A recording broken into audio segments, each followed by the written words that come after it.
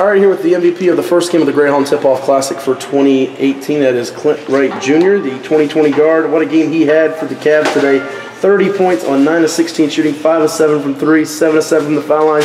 Clint, what was the feeling out there? Was it just in a different zone today? What was so good for you? Before the game, I was real focused. I know we had a big game last year. They blew us out. They said we had to run the clock and stuff, but this time we took it on to our own hands. It was like, we're gonna win this game.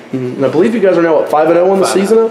You didn't get your 5th win, I think, until about New Year last season. What's different about this team? All you guys were young and you're back. The chemistry good, or? This year we taking it one game at a time. One game at a time. The fear is absent.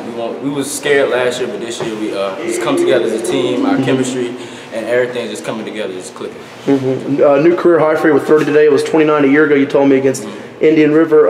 Playing for your dad and playing with so many different weapons. When you're in that hot zone, you got the green light to keep shooting, or give me what's the mindset? Yeah, just keep shooting. Look for your shot. Don't just keep shooting though. Look for your teammates, set everybody up. And just get the win.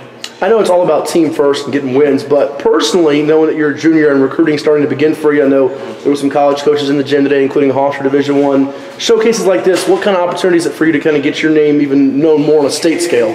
I guess.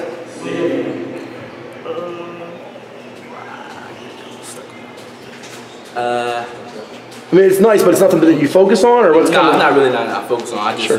just playing one game at a time, just taking it lightly. 2 more for you. What would you tell colleges that are the things that you do well and things that they should recruit you or look at you for? I feel like I shoot the ball consistently. I set teammates up, play good defense. And shoot free throws well. Yeah.